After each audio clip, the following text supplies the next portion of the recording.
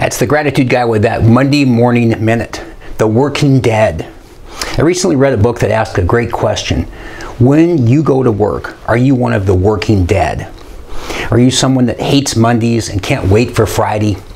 What was it? Rainy days and Mondays always get me down. Basically show up dead on arrival. Well, if that is you, I would like to prescribe a strong dose of gratitude as a great cure for rainy days and Mondays. Developing a habit of taking just 15 to 20 minutes first thing each morning to stretch, meditate, and write in your gratitude journal could change your life. Your energy will change and maybe even your attitude at work. The surveys say that 75% of people in this country hate their jobs. So either get a new job or try a little gratitude. Good luck with that. I'm the Gratitude Guy. Remember, be grateful and never quit.